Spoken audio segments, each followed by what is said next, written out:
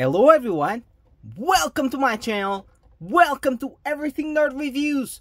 And so guys, today we are going to unbox a The Rock Funko Pop from WWE, of course. And as you can see, this WWE collection, Funko Pop collection, has a lot of Funko Pops. We have Rocky Maivia, British Bulldog, Beth Phoenix, King Booker, Liv Morgan, Roman Reigns, here on the back. But these are just some. I would say that this WWE Funko Pop collection has like 150 Funko Pops or more. They really launched a Funko Pop for every character, and today we are going to take a look at these.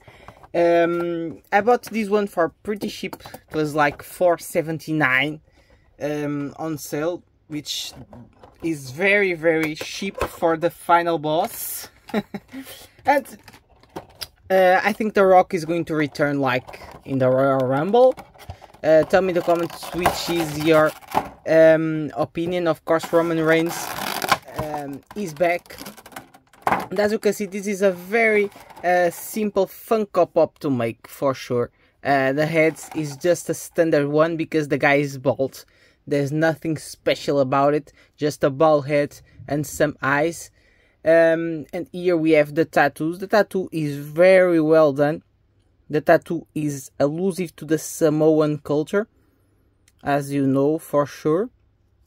And you can move the head, rotate the head, as is typical of these Funko Pops. We have here another tattoo on this side, and of course we have the Rock pants saying The Rock. So we have simple, and we have here a bull in the back. So guys, just the unboxing of The Rock Funko Pop. I think the pop looks great. It's not a very difficult guy to do in Funko Pop form, as I said, but it's really a competent job.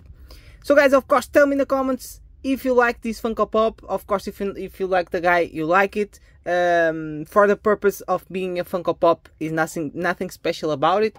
For example, if you look at King Booker here in the back, it's a much more fantastic Funko Pop with the crown, with the suit, and everything. I really like that more. This one is just a simple Funko Pop, very simple, because the character is like that. So guys, thank you very much for watching, and see you on the next video.